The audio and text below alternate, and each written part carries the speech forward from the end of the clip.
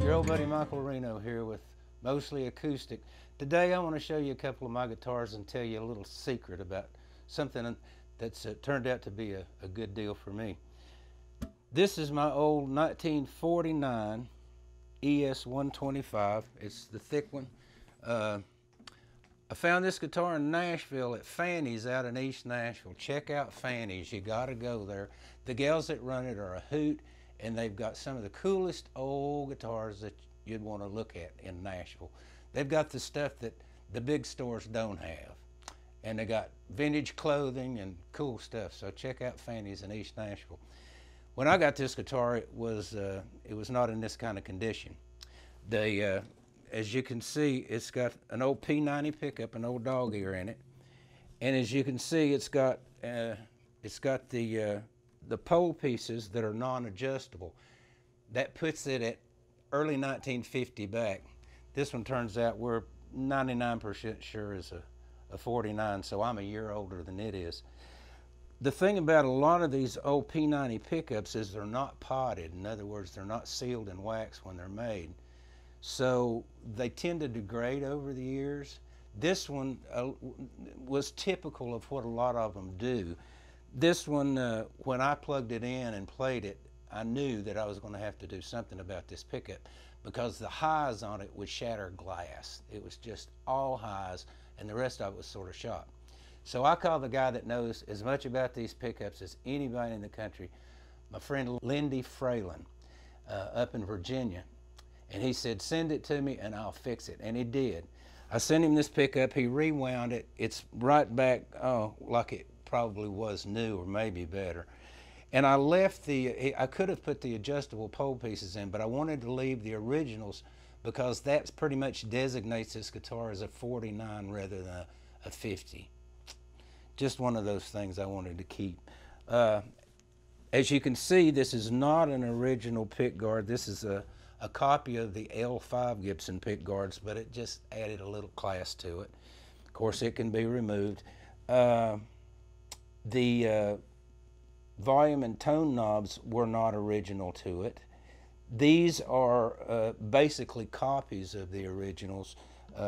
They've been aged by me to sort of fit the looks of the guitar. The rest of it is pretty much as it came. Original tuners. The neck, the finish is worn off the neck. You can see it's feels like a pool cue, not slippery at all. Hand doesn't stick to it. Now,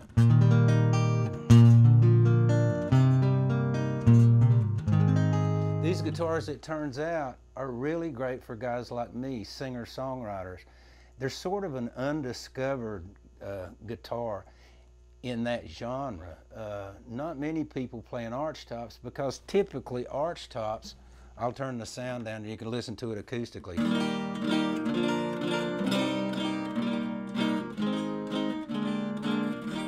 Not bad, but not this.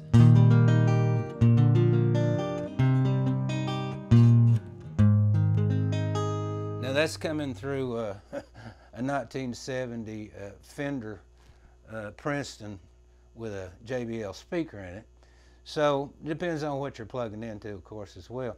But these guitars, when you plug them up and run them clean through a good amp, they just got such a great sound for.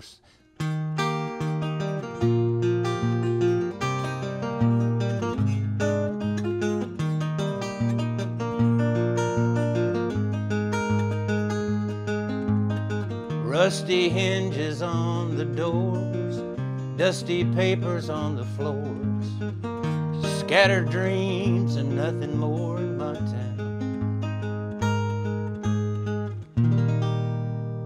Plus you've got that great vintage vibe. Now, these guitars are not expensive. There are a lot of them around. They made a bunch of them. And for the price of a fairly good Taylor or Martin, fairly good, we're talking about around $1,000. You can have one of these. You can get a nice one for around $1,200, and you get this great vintage vibe with it. Plays great, sounds good. I'm tickled to death with it. Now I'm going to show you a trick. Stay tuned.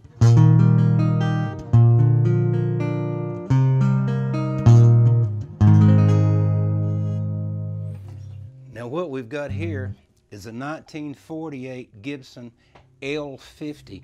Now these guitars, of course, were all acoustic. They didn't come with pickups. That wasn't a deal. It's a carved spruce top and mahogany back and sides, typically mahogany neck. Now these things basically were sort of the J45 of Gibson's Archtop line. They were sort of the working man's Archtop. Now listen to this guitar unplugged.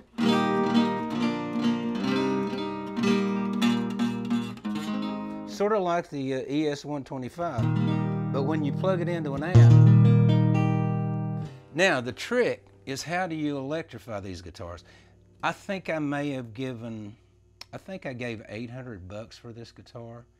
Now again, I put an L5 pick guard on it to sort of dress it up. Other than that, I've not done much to it, other than I've changed the tuners on it. These are from Stu Mac. They're the aged tulip buttons. Work good. I'm fine with it. Now, this guitar, again, is not really much for a singer-songwriter to use. If you're accompanying yourself, especially solo or maybe in a duo, this guitar is not going to do much. But as you can see, I've put a pickup on this one. Now, the trick about putting a pickup on these L50s or L48s, which are maple top guitars, laminated, you can buy them, typically you can buy them anywhere from $600 to, some people want a lot of money for them, but there's a world of them out there. Look on Reverb. There's a ton of them out there. Find you one and find this pickup right here. K-R-I-V-O, Crivo, I assume is the way it's pronounced. The guy that makes them lives in Oregon.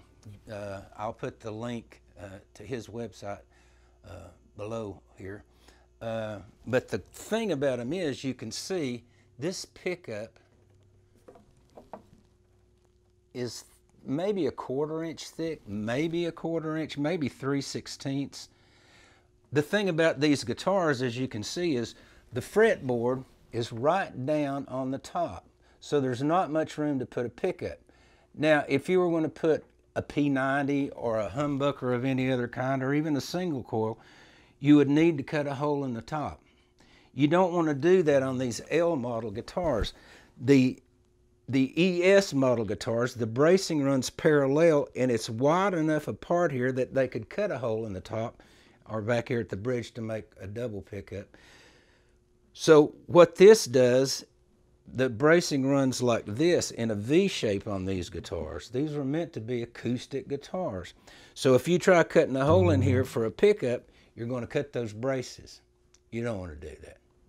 So this fella makes these pickups, and they mount with just putty, just an adhesive putty that won't hurt the finish of the guitar, mounted on there, and then they come, of course, with a long cord with a 1/4 inch jack on the back. What I did was I mounted a tone and volume onto my pick guard. Maybe you can see under there. And then the wiring, of course, goes into the F hole.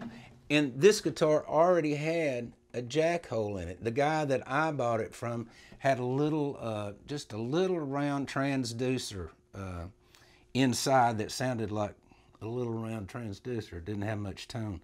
So the jack was already in here. I'll do a video sometime to show you how to thread jacks and all that kind of thing. On the ES-125, I did a whole bunch of threading to get the pots back through and all that. I'll show you sometime the trick to doing that. But these 1/4 inch thick or 3/16 inch pickups are the very trick. And of course they have adjustable pole pieces, and they're a humbucker, so they don't buzz, and they sound great. So I would say the pickups are about $200 with the pots and the knobs, the jack, the capacitor. These pick guards are around $100, but boy, they sure dress one up. I would say I've got less than $1,200 in this guitar, and I play it on the road a lot. I played it this last year on the PBS show Song of the Mountains. You get a lot of compliments, and you're going to look and sound a little bit different than everybody out there in the Americana or the singer-songwriter world. These old guitars have got such a cool vibe. They really do. So do yourself a favor. Go find you an old Archtop, one that plays well, and put one of these pickups on it. And if you want, go ahead and do what I did. Put you a pick guard on it, put you a tone and a volume knob on there, and you'll be one of the coolest people walking down the street. I tell you what. Well, anyway, that's it for today. Thanks for tuning in to Mostly Acoustic, and this is your old buddy Michael Reno saying, go find something and do something with it. See you.